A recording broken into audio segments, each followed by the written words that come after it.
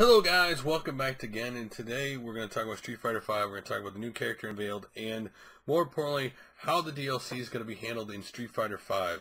Now, Capcom said they learned how to handle the DLC after what happened with Street Fighter IV, which a lot of players, basically, because there was, Street Fighter IV, and the Super Street Fighter IV, and the Super Street Fighter IV Arcade Edition, and Ultra Street Fighter IV, that a lot of fans, they said, had basically felt left behind. If they hadn't played it for a while, they could just want to jump in and play, and they couldn't do it. So what they've done with this one is the game's going to start with basically 16 characters. That's the core characters of the game. And any characters added, new characters individually will be added. And basically, you will just have to unlock them to be able to play them. Meaning, now this is not necessarily a new approach. Other people have done this before. Well, there'll be two different ways to basically earn money. There'll be the fighting one, which is basically money you earn by simply fighting in the game, and you can use that to unlock the characters when you get a certain amount, or Zenny, which can be bought with real-time money. If you're just the kind of person who doesn't want to play to unlock it, and you just want to have it now, there's that option, but you don't have to. Again, you could play with the fight money, and the fight money will allow you to basically earn that by playing the game and eventually getting up to unlock the characters. There's going to be 4 new characters to the franchise, which we'll get to one they've unveiled recently. Now, all this information was unveiled at EVO. And again, if you don't know, Street Fighter V is coming to PS4 and PC next spring. PS4 betas start to kick off July 23rd and will run to the 28th, followed by, of course, the PC beta this fall. Again, the third beta has an unspecified time. Nobody knows. And of course, these will be basically used to tweak the in-game currency system.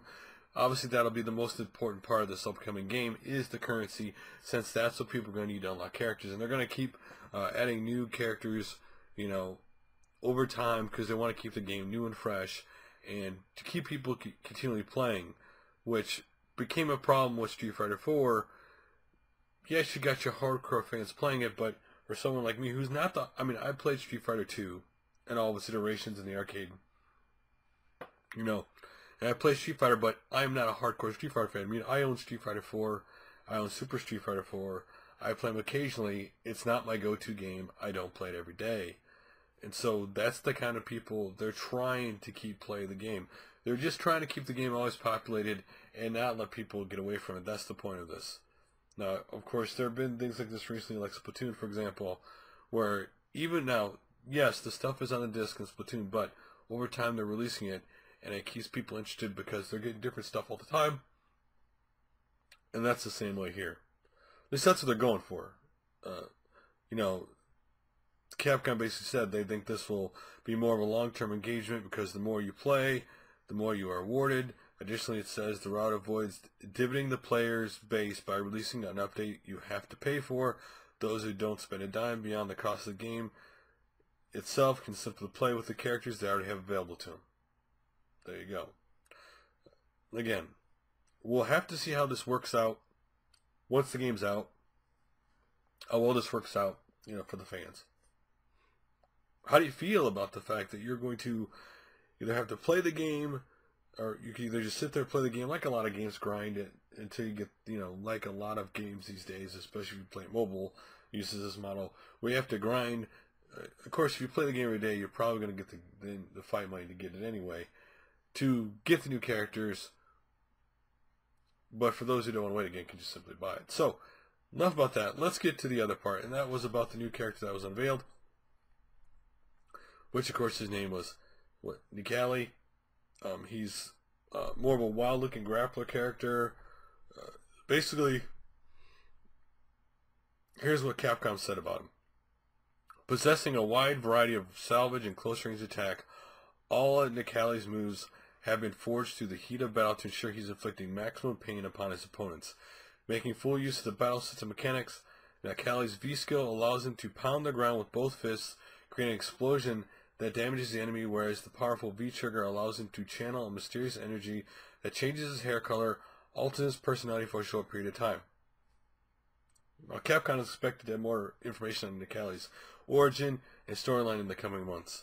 And, of course, the other characters, which we don't know about them yet. But how do you feel about the new Street Fighter 5 having the DLC where you basically have to unlock the characters through either playing the game or you could just pay to do it. Do you feel this is a lot like a right medium, or do you feel like this is just them in an attempt to make you spend the money by making you either you play it to get it or spend the money to get it? I mean, it just depends on how implemented, how easy it is to get fight money. That's really, and how much these characters are going to cost for fight money. That only matters, because if you want your casual fans, let's say, to get the other characters, you're not going to put in an absorbent amount of money. Because if you do, you're going to turn off those casual players who might buy this game because they've heard about Street Fighter before and they never played it. Maybe this is their first time going to be playing a Street Fighter game. It can happen. Those people may be turned off if they're going to have to play a lot, and especially if they're not really good at fighters and they haven't learned the game. I know some people say, "Oh, this will teach them to play the game and they'll make them learn it by playing it more." That's not always the case. Some people just simply, if they don't learn it right away, they'll quit playing. I mean, this is the best option I guess that's available. When you do DLC, it's really hard to get the right balance, truthfully, between what you as a company want to do and what the gamers expect, right? A lot of gamers say, if it's on the disc already, people will almost arguably say it should be released when the game's released. There's nothing wrong with that argument. That's a valid argument. But if this DLC is not on the disc, the argument can be made, why don't you pay for it? Because they're doing additional work. Again, we'll have to see how this is implemented. We'll have to see whether, and I'm sure people are going to track this as soon as it comes out, how many people actually pay money to get the characters over people who don't, right? That's really the ultimate success for them in this game. I mean, at least they're trying new ways to do this instead of the same old, same old.